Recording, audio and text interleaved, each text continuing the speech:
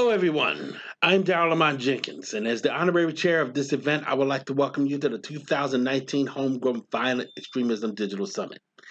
If you're participating, you are as concerned as I am about the political climate that is taking a dark shift into something that threatens the society we work so hard to create. This is the critical time, and we will see how this society, how this nation will react to it in the voting booths less than a year from today. Regardless of the outcome of next year's presidential election, however, we will still have that threat of domestic extremism that has sadly enjoyed over the past 4 years a mainstream presence that we thought we would never allow, and we should do everything we can to prevent its allowance in the future. It is that effort that I've been involved with for over 30 years, and I hope you are as dedicated as I and those who work with have been. Now, for those who don't know, I am the founder and executive director of One People's Project, an organization we founded in 2000 to monitor and report on right-wing groups and individuals. We encourage communities to be proactive against them and diminish their ability to function in this society because regardless of the mainstream face they put on their ideals, they make it clear that they are a threat to all of us with their open embrace of fascist elements, threats of civil war if we insist on going in a political direction they do not approve of, and most importantly and tragically, violence that we have seen kill dozens of innocent people over the past 4 years alone. My organization's work has meant those engaging in such efforts have found themselves out of political power, unemployed, and basically made into virtual pariahs. In addition, we have encouraged those who have been involved in hate and extremist ideals to pull themselves away from those circles and build a life that does not rely on the diminishing of others. Movies such as Skin and documentaries such as Alt-Right Age of Rage detail our past efforts and why we engage in them. So if you would like an idea as how we navigated those waters in the past, you can check those productions out. But those productions show only a small portion of the kind of fight that we all have had to wage and will wage in the future. You know, the panels that we will participate in today will explain that fight in detail and the different facets of that fight. We will hear from survivors of extremist violence. We will learn the tactics extremists use online and how to combat them. We will also hear from those who used to be among those extremist circles and work today to pull others out as well. I actually remember watching one of the panelists on an episode of the Montel Williams show 20 years ago promoting that extremism. And a few months ago, I met him by chance in Washington, D.C. as we both attended a congressional hearing on white supremacy. We were both on the same side. So I'm looking forward to hearing what everyone has to say today, and we will definitely have more of an understanding about this political climate. Now, last Sunday was the 40th anniversary of the Greensboro shootings, where Klansmen shot and killed several persons protesting them. Many of us might have observed that day and thought of how we still seem to be fighting that particular battle. And yes, we are. But we are on better footing than those that counted the Klan in that day. And I am optimistic that as we go forward in our work and in our efforts, we will be able to once again regulate that hate element back into irrelevance. And if we are dedicated enough, eradicate it entirely. So once again, I want to thank you for participating in the summit. And I hope we will all come away with new information and understandings as we go forward. Thank you very much. Welcome to the University of Southern California Homegrown Violent Extremism Digital Summit. My name is Jack Knott, and I am the Dean of the USC Sol Price School of Public Policy. For those of you whose responsibilities include public safety or national security, allow me to thank you for your service to our city and our nation. It is the safety and security of our country and our communities that bring us here today. While we express our gratitude to those nations and persons responsible for eliminating the leader of ISIS, we remain cognizant of the growing homegrown threats of violence in America, perpetrated by groups or individuals motivated by an extremist ideology. Last year was the fourth deadliest year on record for domestic extremist-related killings since 1970. These challenges include the threat of hate crimes, which are occurring at unprecedented levels across the country. Anti-Semitic hate crimes have increased 21% since last year, and there have been 5 attacks on American houses of worship since 2015. The most effective best practice for reducing the risk of these attacks is community engagement, brought about by education, awareness, and action. For 90 years, the Price School has earned the public trust by creating path-breaking research and scholarship. Our mandate is to bring rigorous, fact-based research to bear on the ethical and societal problems of our time.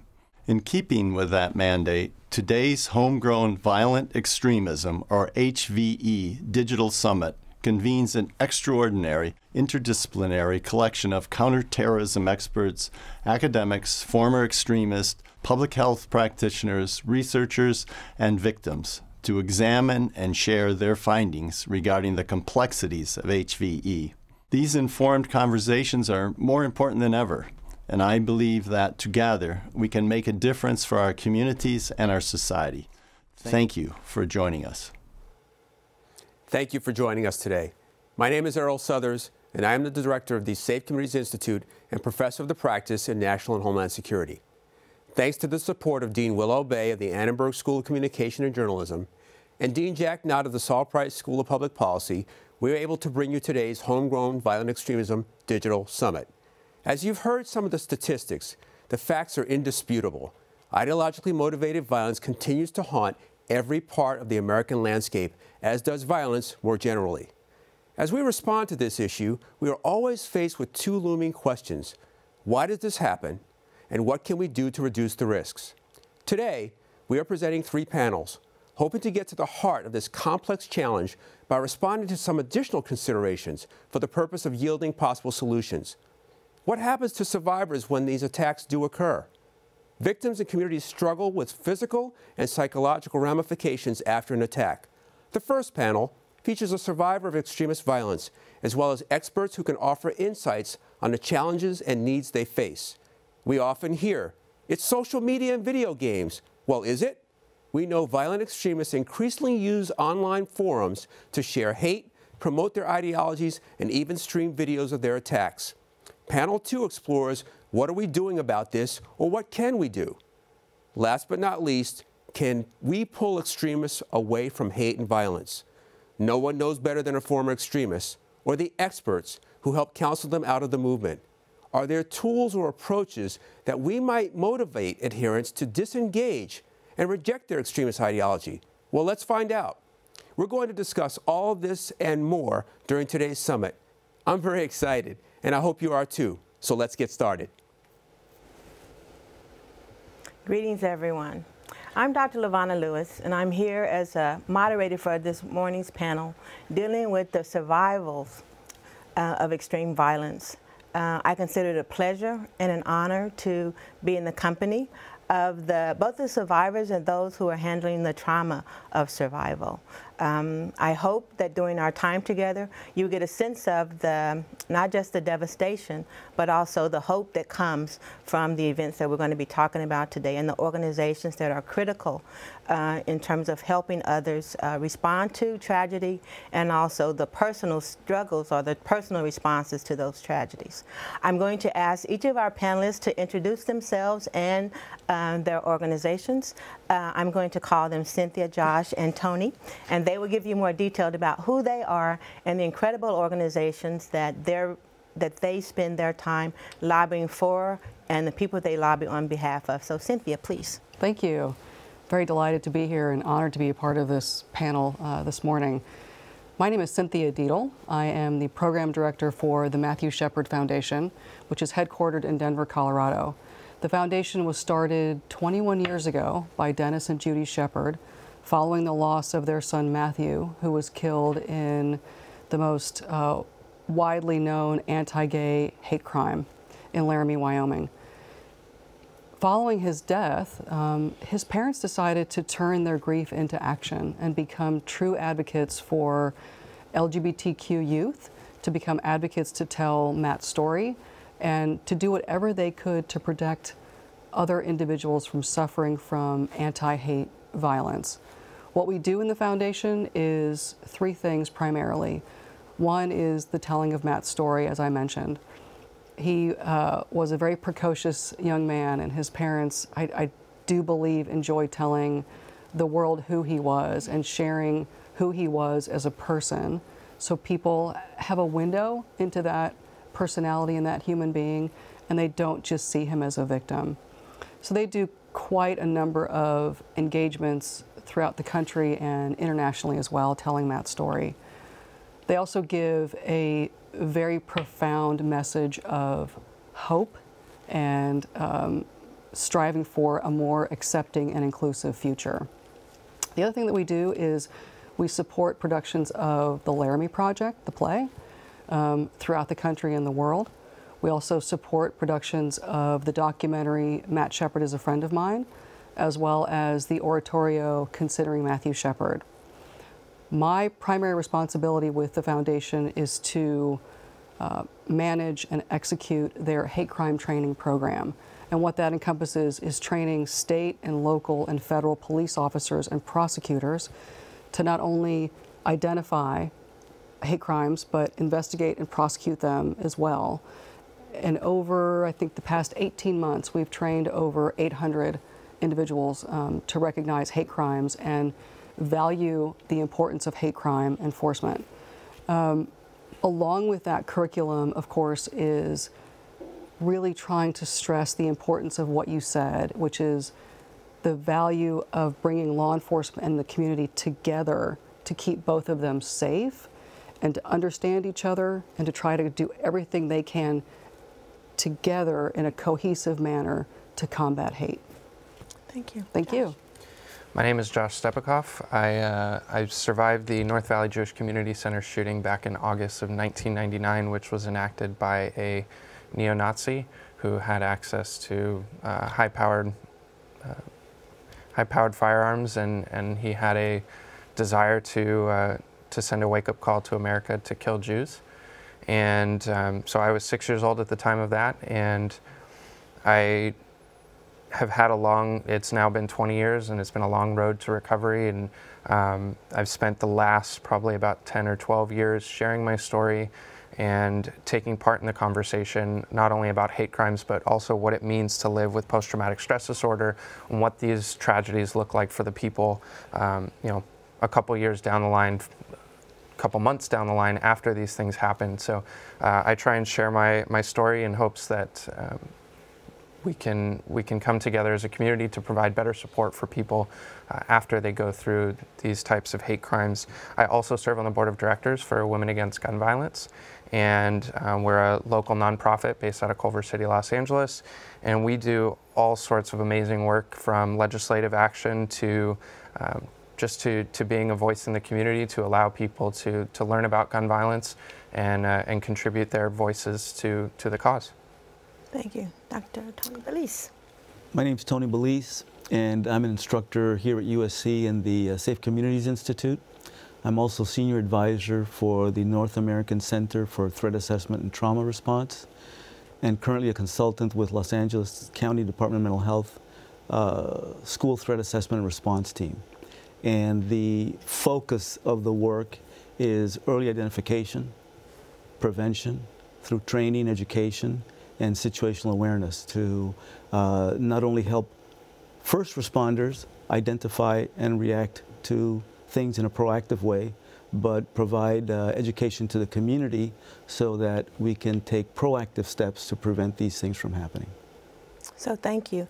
I think oftentimes we get the initial story, but some of the follow-up, and just kind of getting a sense of how do you think that, I think that people are generally not aware in many instances about the community impact of some of these attacks. Can you kind of walk us through some of that information that you're sharing and that you think is kind of critical for people to understand about, again, the community collective impact?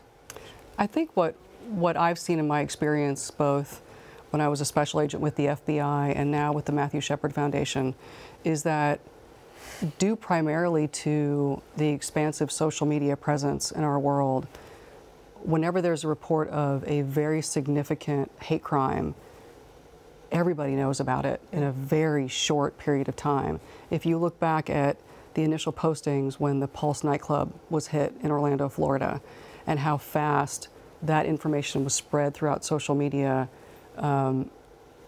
it really brings home how far-ranging hate can become. And what I've seen is that a perpetrator of a hate incident or a hate crime, yes, is targeting a particular human being or a particular location, but he's also primarily targeting that community. So whether it's the Tree of Life Synagogue, whether it's Pulse, whether it's the death of Matthew Shepard, whatever the hate crime is, it sends that message that that group of people is now under attack. And the Williams Institute at UCLA, along with several other organizations, have done amazing work looking at the impact of hate, not just to that targeted victim. And what they've seen is that it causes not just that psychological trauma to the victim, but also to that community. And what that looks like over time is fear. It's fear to go outside your home. It's fear to go to work. It's fear to go to school. It's fear to be who you are and who you're comfortable being, whether that's LGBTQ or that's Jewish or Muslim or Hispanic, however you identify, and we all identify as multiple things, but however you identify, if that one classification or category is now under attack, chances are you're going to withdraw. And that has a devastating impact on families, on friends, on communities and houses of worship if people are not free of fear to just live their lives openly as who they are. But you definitely can see it, and you see it with the vigils. Every time there's a hate crime incident, you see all the vigils across the country and across the world, everyone holding candles and crying, and you think, what happens after the candle's blown out? What happens after they go home? They're scared. And that's the whole point of why these crimes are committed, is to instill that fear. And we have to do a much better job of crushing that fear and bringing people back out into the light. And to expand on that, even with in regards to the vigils, so yesterday marked the 1-year anniversary of the Borderline shooting, which was a nightclub in Thousand Oaks, not far from here. That's right. And there was a massive vigil yesterday. And we're now looking at 1 year afterwards. And those people are all still affected. It's something that they all still continue to struggle with and deal with on a daily basis. And I think what a lot of people, we talk about the news cycle and how quick the news cycle is. So, it's covered on the news for, a mass shooting is covered on the news for a couple days and then, or a week maybe. And then we have to recognize that, so when I got shot, I was the one who got shot. I dealt with, all of my own issues, but then we had my family, my extended family, friends who were at the Jewish Community Center on the day of the shooting and also went through, traumatic experience watching other kids get shot. I remember after I had kind of cleared the area where the shooting was actually going on, I was laying on the floor with a bunch of young kids staring at me. They all have to live with that image in their head. They all have to deal with that. The counselors, the staff, the law enforcement. It's a very widespread thing. I don't have a dollar amount to it. You might maybe have a dollar amount to it. It's expensive as well for all the law enforcement, for the health care, for all of the resources that are needed to respond to these types of things. It has a wide-reaching effect that's not only mental health, it's not only the individual who was directly affected, but all of the people attached to them. I have family in multiple different states and multiple different areas. They all were dealing with this in different ways, and everyone had to cope with it. And so it's not just, this small community who's affected. It takes a very large toll. And I think Borderline was a good representation of that. 1 year afterwards, there was a massive response, and a lot of people still coming together. You look at Las Vegas after the shooting at the festival, they're still dealing with it. The survivors are still dealing with it. The people who live in Las Vegas are still dealing with it. It is a large community of people who become affected by it.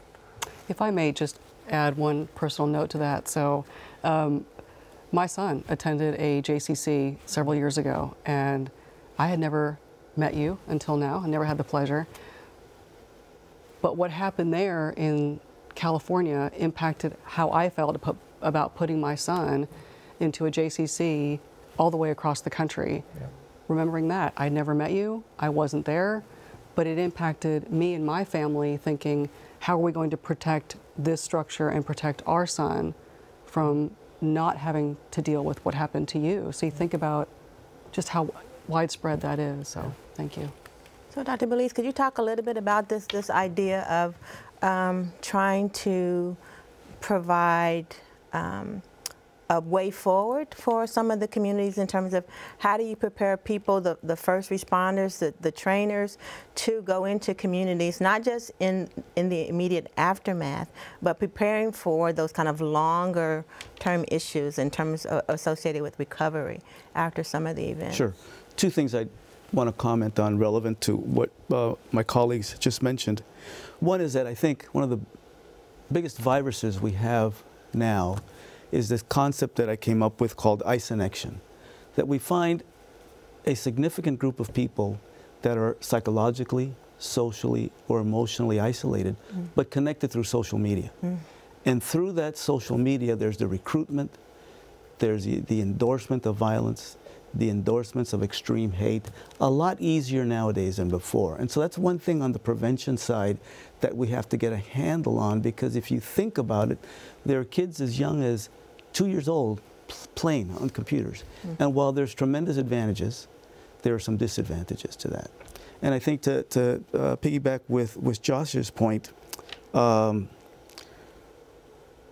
traumatic event affects the individual, their family, neighbors and friends, survivors, extends far beyond the instant event from ground zero, and a tremendous change for that community and that individual. So although most people can recover gradually over time, it leaves a footprint that if it's not addressed, it does create issues in terms of relationships, trust, productivity. We know that in places where a violent attack has occurred, that whole system is compromised.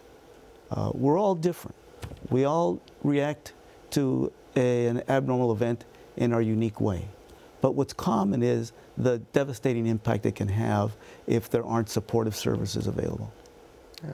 And that's an important part, because like I was very fortunate. I had a lot of services available to me, both statewide and also just because of, as much as I hate to say it, socioeconomically, where I come from, those services were available for me, and I greatly credit that as part of the reason that I was able to and have been able to continuously move forward and improve my quality of life. And that all comes from resources, and how do you respond to these types of things if those resources aren't available?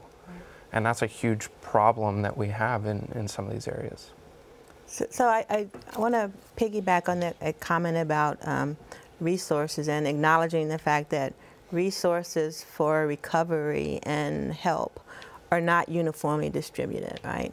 And since we know that's true, are there some things that we think should be non-negotiable, some things that every community should have and below which no community should be allowed to go when it comes to kind of seeking help for recovery for victims of violence and hate crimes? Have you seen anything that works really, really well, I guess is the question. What I'm super proud of with the FBI is that they devote considerable resources to their victim assistance program.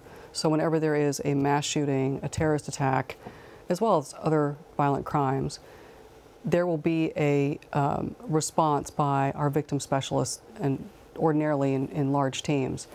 And they are first responders who are there to help the directly impacted victims, to get them psychological services, counseling, as well as lost wages and a variety of other things.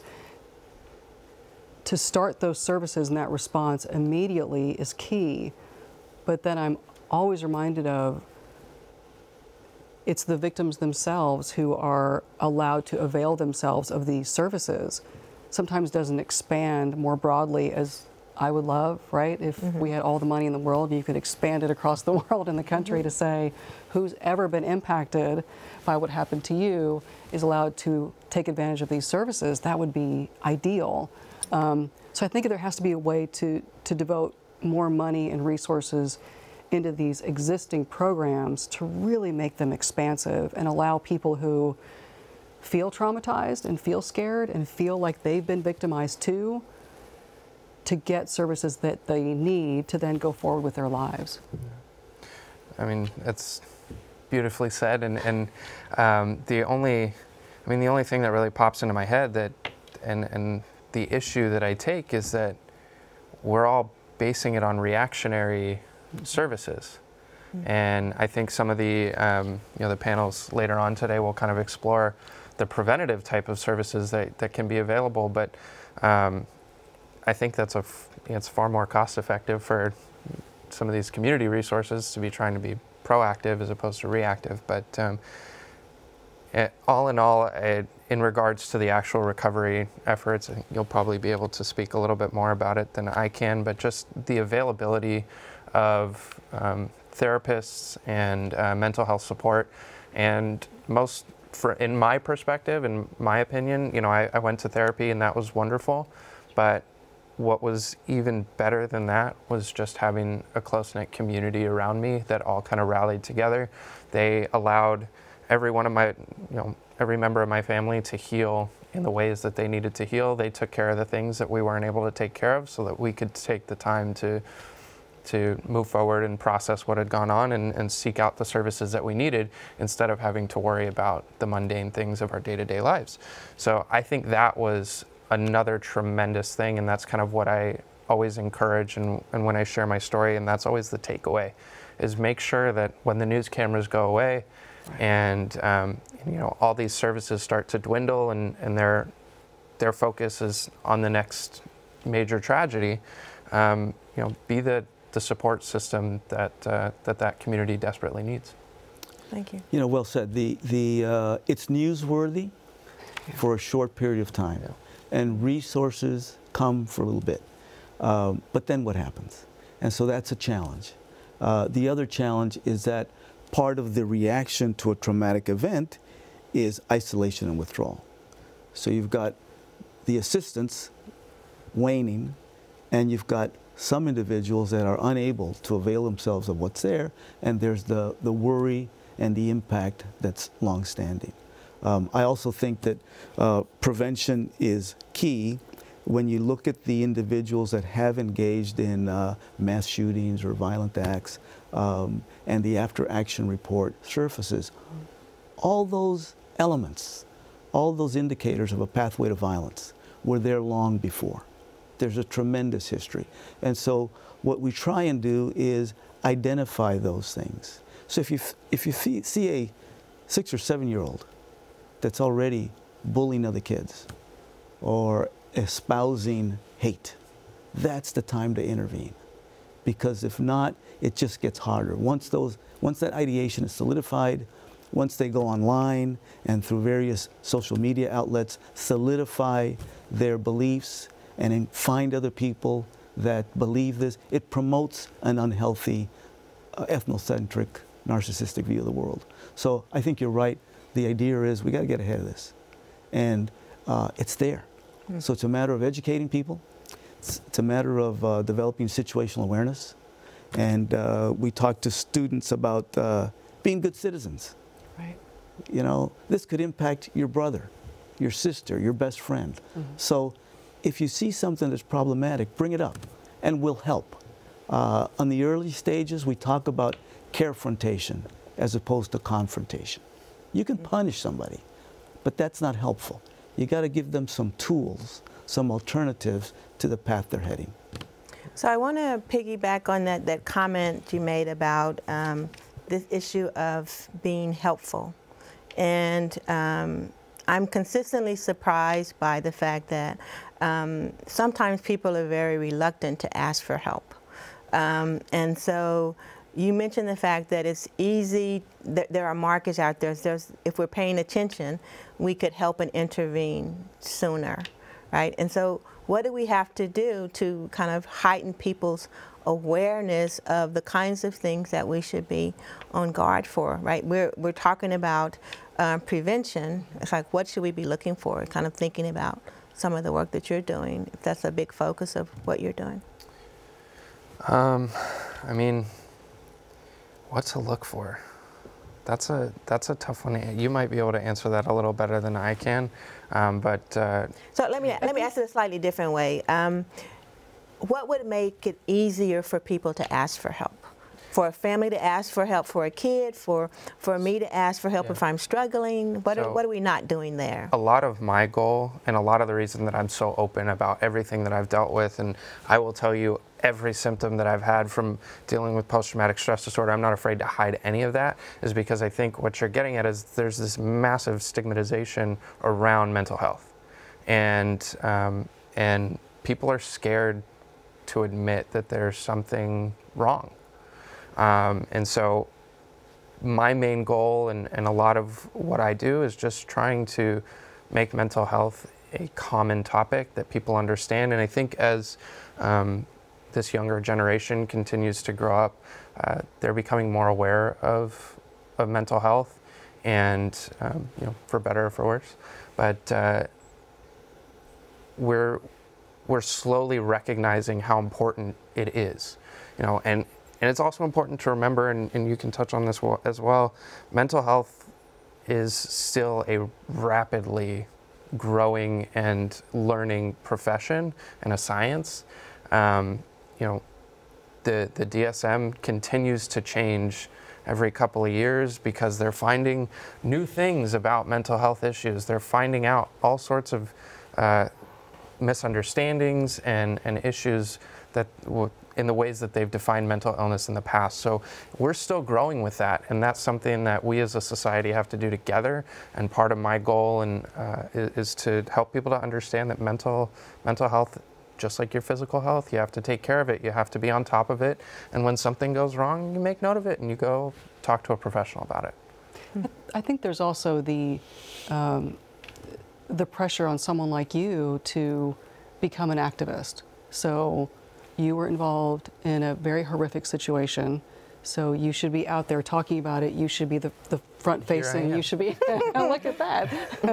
But the pressure on, okay, well, you need to go out and do something. And I know that Dennis and Judy Shepard dealt with that as well. It's you have that choice of, I could be an outward-facing advocate or not. Yeah. And there's a whole other situation there of the pressure to do that, and well, maybe I don't want to. Can I do it a different way, or can I do it not in public and not on TV? And so there's all these things. But I think to your point too is, and it's also exactly what you said, it's making this issue aware. You know, it's why we're all here this morning with USC and with the Price School. It's making everybody aware that these issues exist, and there's services out there to help people. I know with the FBI, there's still agents who survived 9/11, and you know, we lost an agent that day. We've lost several more since then due to illnesses, being first responders in New York and at the Pentagon and in Pennsylvania. And the FBI has done a great job with saying, you know, we realize there's an issue here. Let's get out in front of it. Let's offer services to everybody, just in case there's someone out there that we don't know is struggling with something or will struggle with something in the future. Let's just put it out there and let it be a safe place and let it be known that we're here to help. And to your earlier point, I was under a lot of pressure throughout, you know, mind you, I was 6 years old at the time, and as I started to share my story and get my voice in my teens, I had a lot of people tell me that I had so much to give to people who were you know, dealing with gun violence. And I had a lot of pressure that I had to get involved with this conversation. I had to do something, and I had to, you know, I had to be a resource for those people. And I started to find that I was not doing things on my terms. And that all of a sudden it became a burden for me, and it wasn't something that I think was actually becoming a helpful resource because I was getting burnt out. Sure. And I think, well said, that one of the best promoters of recovery are people that have gone through it and are able to share their story, because it's that story, that commonality, that makes a difference for people to hear it. But you're right, the stigma about coming forward, we constantly tell people, you know, when these things happen, it's okay to feel a number of emotions and feelings, and that's normal. But people don't always feel that way. They feel that they're alone in this, they're suffering alone, and that somehow coming forward means that you're weak. And I think we have done a good job of educating first responders on the fact that actually getting help is a sign of strength, because the other side of it is to withdraw and suffer in pain. And we know that oftentimes traumatic events will get exacerbated by unresolved traumatic events. So a moment will put a first responder or someone like Josh or any of us back in that situation that we never dealt with. So it's an ongoing situation that requires people like Josh. Some people are very good to tell their story, and they really help others. For other people, that's not what they want to do. But the point is, talking about it, either with family and friends, support, understanding that you're not alone, and that there isn't anything wrong with you, are one of the key things. And so we try and do a lot of education. I think the recovery, the peer network for those in recovery is a heck of a lot effective versus Dr. Tony telling Josh what he should do, right? That's not helpful. What's more important is to validate, to provide some affirmation, and to listen. What we tell people is listen to the person. They may not want to talk about it today, but maybe 5 years from now, something will put them in a situation where they talk about it. Those are the right times. So it's really kind of interesting. You talk about the fact that both, I think, survivors and first responders and those who are training both the first responders have kind of multiple responsibilities. There's the responsibility to self, my own recovery, and making sure that I'm doing what I can to restore some sense of normalcy or balance. Deciding what my kind of obligation is to others and how much I'm going to invest in kind of other people healing. And so I'm going to kind of switch it a little bit, because we've been talking about the survivors and the first responders, and we haven't really talked about the perpetrators, right? And the fact that some of those same networks, families, others who are friends and family, are also in some regard victims of the violence as well. Do you have any experience kind of sharing with the families of perpetrators and kind of how their role in the communities is kind of going forward after these events? When I was in the FBI, I learned quickly that in a hate crime, nobody wins. Everybody's losing. The victim obviously has lost, and the perpetrator has lost as well. Chances are he's a very broken individual. Something happened in his life that broke him. Somewhere along the way, he lost his humanity and his compassion for somebody else. How did that happen? How did that happen? And a lot of times, it's not the parent's fault. It could be the cause of something else that happened in his life. It might not be the parent's fault. It may be, we don't know. But what we see is that both of these families, the victims and the perpetrators, are both suffering. You think to Dylan Roof's parents in Charleston. You think of any set of parents whose son has just committed a vicious hate crime or mass murder. Can you imagine the trauma these parents are feeling? The siblings, the relatives, the friends, the communities, the bosses, the coworkers, thinking, I didn't know. Should I have done more? Should I have tried to? So what are they going through? What are the families of the perpetrators going through? And that issue is not it's not one that's very popular to discuss. It's easier to just be angry and vilify this evil person who has just killed children or killed worshipers in a mosque, for example. It's a lot easier just to hate that person and not name them. It's a lot more difficult to think, wait a minute, the victims need help. He does too, and as does his family. And what as a society are we going to do to show our humanity to him? It's hard for me it's a tough issue.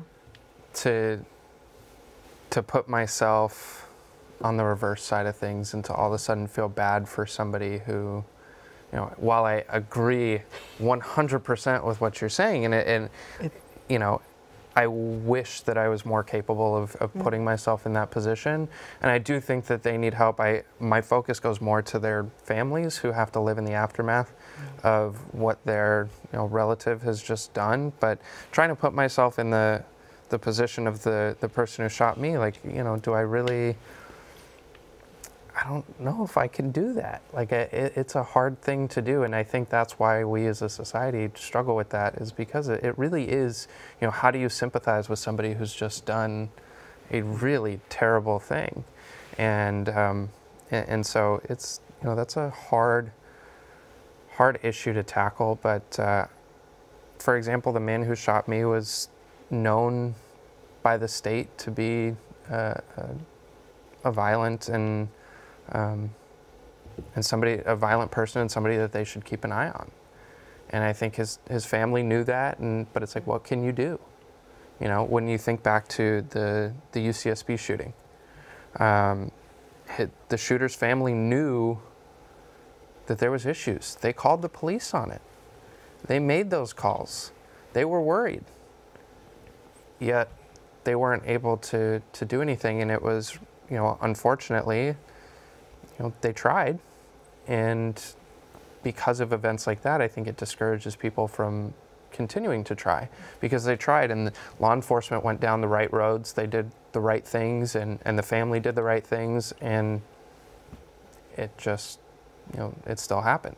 They couldn't stop it, and I think stuff like that is what discourages the families from making those reports, and from trying to be forthcoming about what they might see as an issue.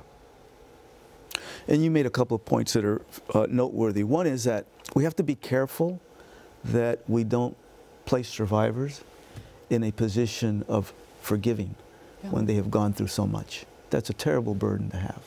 And you're entitled to have that anger and that upset. And it's okay. It's what you do with it that makes a big difference. And can you move it forward? Can you channel it in a better way? When an event like this happens, we all try and explain it. And so one of the things that happens is we got to find someone to blame. Someone's at fault. Back in the day, schizophrenia was seen as the result of a bad mother and that whole stigma. So when these things happen, it's the family. The family was dysfunctional. We have to, and if we're not careful, one, it's not too helpful. If we're not careful, it just breeds more hate. So it's not just the family, but what does that family represent, right? And then you get into the racial things, you get into the religion things, and suddenly you've mushroomed it in a way that's not too helpful. So I agree that it's a 360 approach, right? Because what will the family do with tremendous guilt? They withdraw and isolate, right? They become hypervigilant. They get traumatized. Now, it's not for someone like Josh or survivors to address that issue.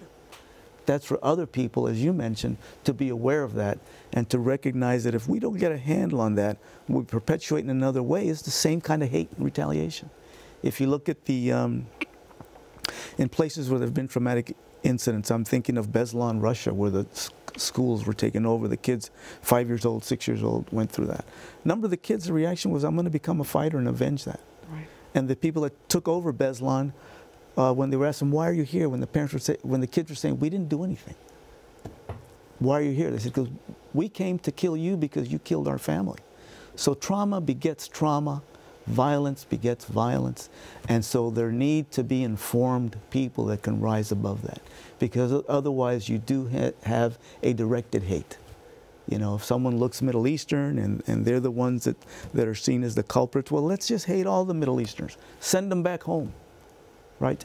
And that's where we as community members have to be responsible for that on the front end.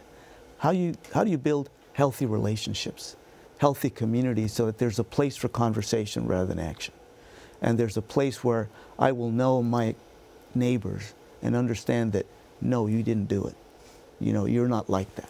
Because what people tend to do is they polarize. After every event, people polarize. And that's the downside of having a traumatic event and not having the conversation by professionals and people in a position to help rise to the occasion. Because usually it's just what sells in the media.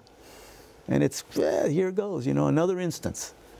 And that's not helpful for communities or for families, whether they're families of the perpetrator or those that are left behind after the tragedy.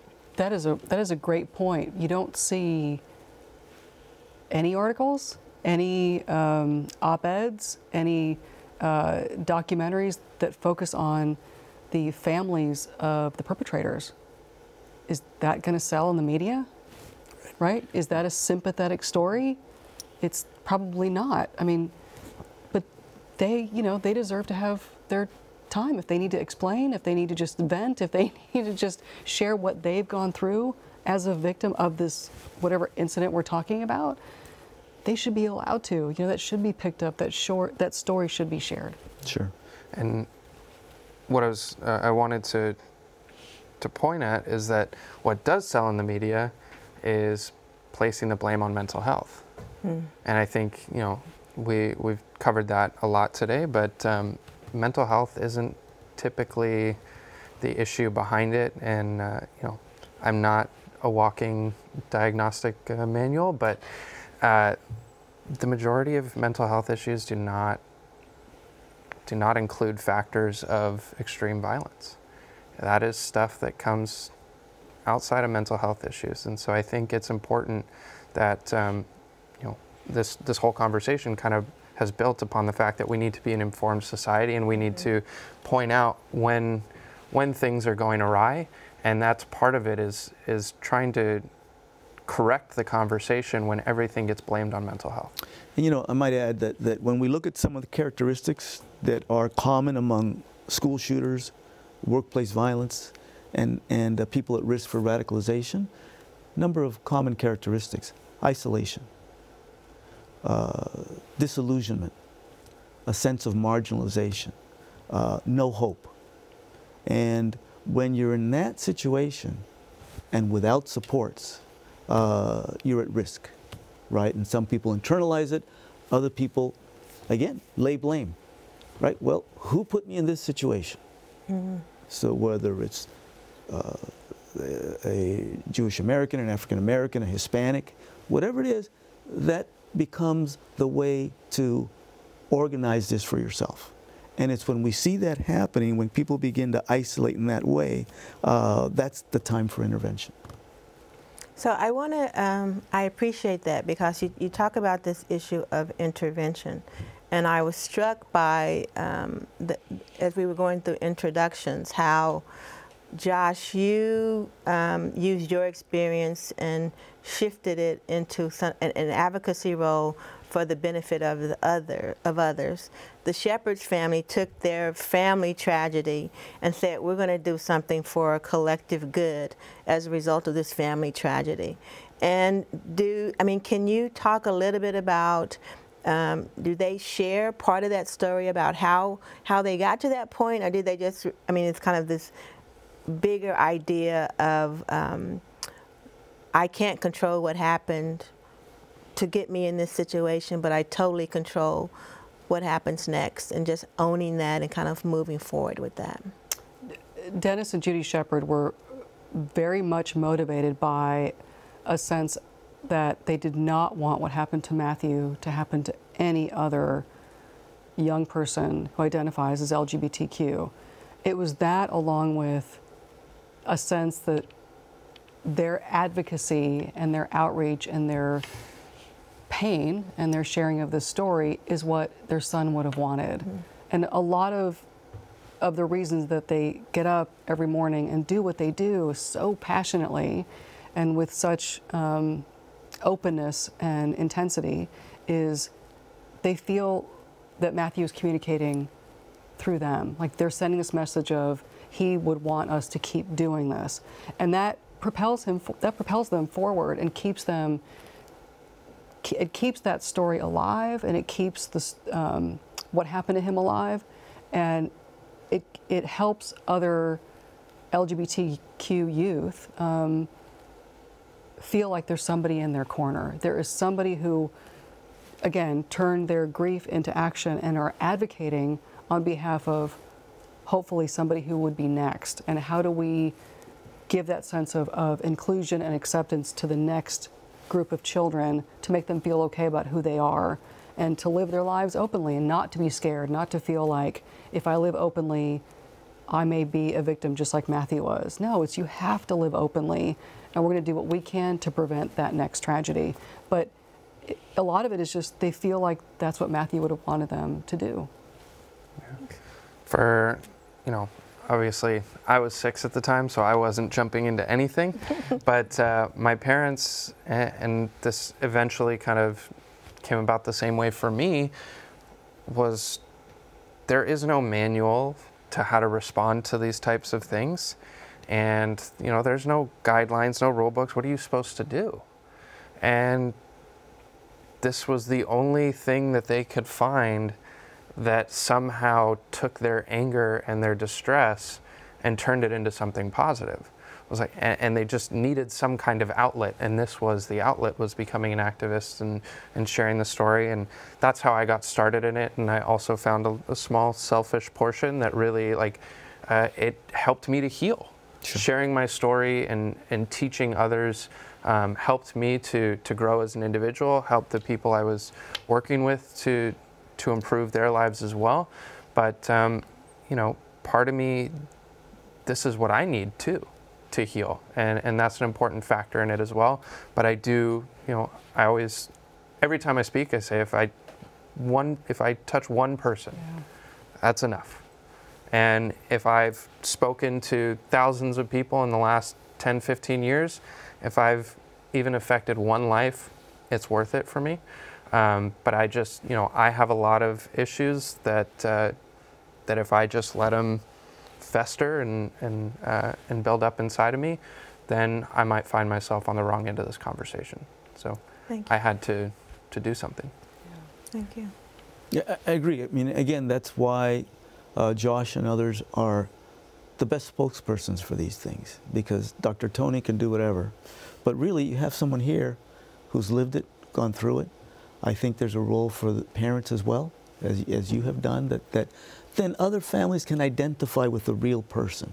They don't have to read a book about PTSD. They don't have to think, well, this is something that's unique to. No, it's an everyday person whose life was changed forever. And some people are able to make the step and make it a positive thing. Others worry and grieve quietly. That's okay too. Not everyone needs to be in front of the camera. They have a place too, and they become part of that supportive background. I'd love to do it. I can't. I'm not ready. And that's okay. But I think the idea is to acknowledge that there's a tremendous opportunity when these things happen to give people hope and meaning, and that there's a way forward. I think that's amazing, and I just wanted to kind of summarize what I think was a compelling argument, in the sense of recognizing the breadth and the depth of the survivor network. Individuals, families, their communities, the first responders.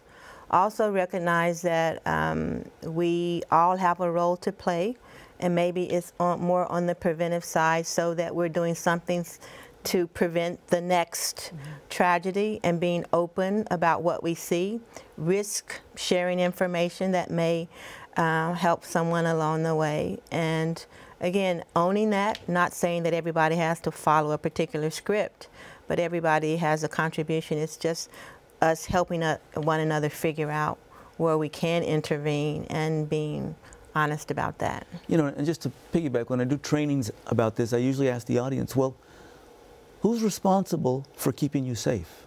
And the answer is all of us. Right. All of us. Right. We all have that responsibility.